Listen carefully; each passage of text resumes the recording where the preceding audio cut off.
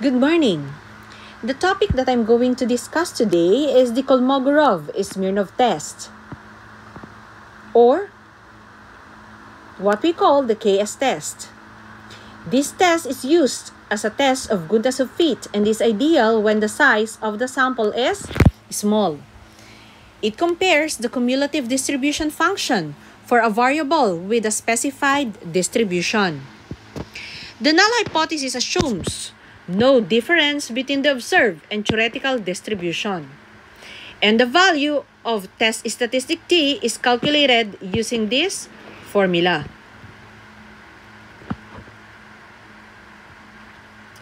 The KS test formula can be read as the maximum absolute value of the difference between the observed cumulative frequency and the theoretical cumulative frequency. For the observed cumulative frequency, we use this formula. We have there K over N, the number of observations less than or equal to X divided by the total number of observation. For the critical value of D, it is found from the KS table values for one sample test. For the acceptance criteria, if calculated value is less than the critical value, then we fail to reject the null hypothesis. For the rejection criteria, if the calculated value is greater than the tabular value, then we reject the null hypothesis.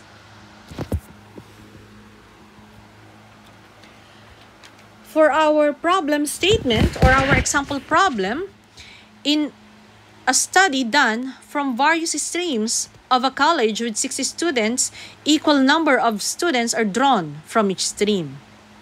They were interviewed and their intention to join the drama club was noted.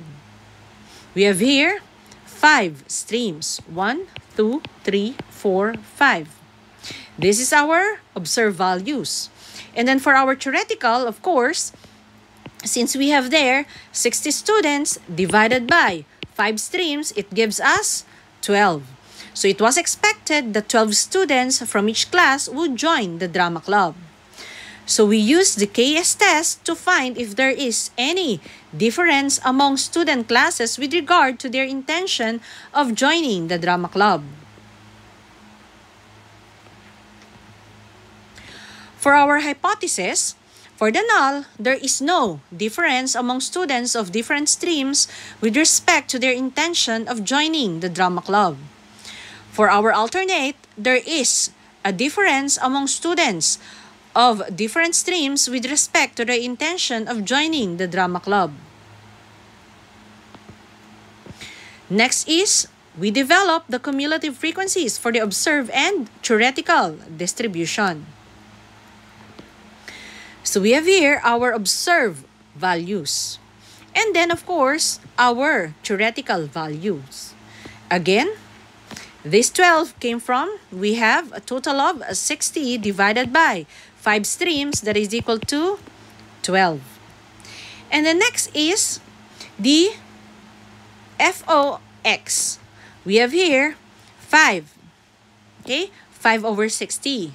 Then 5 plus 9, we have there 14. So 14 over 60.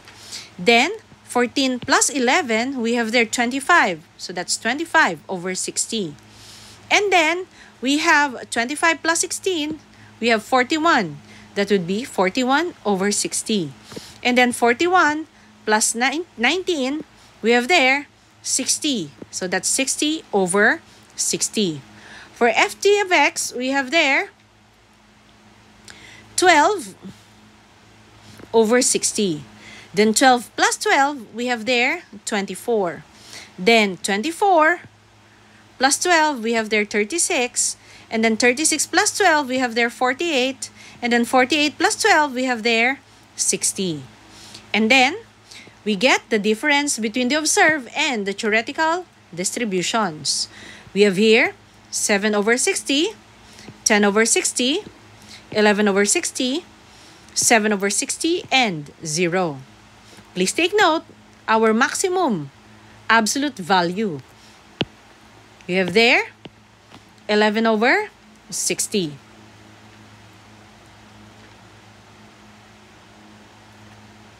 So test statistic D is calculated as D is equal to the maximum absolute value of the difference between the observed and the theoretical distribution. So we have here 11 over 60, and that is equal to 0.183. So for the tabular value of D at 5% level of significance, that is given by D at 0.05, we have 1.36 divided by the square root of n. We have 1.36 divided by square root of 60. We have there 0.175. So this is our tabular value. This is our computed value.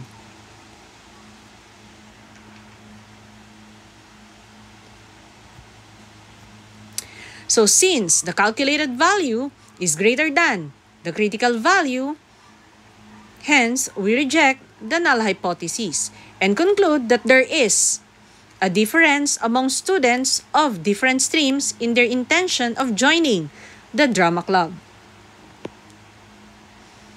That's all. Thank you and God bless.